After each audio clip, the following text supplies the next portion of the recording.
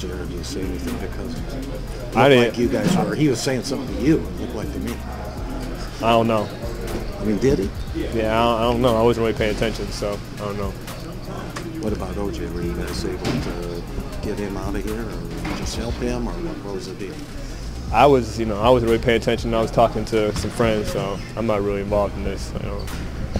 What about Coach Kidd? He said that he took those tees because he said it's just cumulative. He said I got to stand up for my players when they're calling fouls. Well, he always talks to us about that. He talks to us that we shouldn't complain, and that's his job to do that. So, it was good to see him do that, and obviously we need him out there, but at the same time it was good to see him do it at the same time.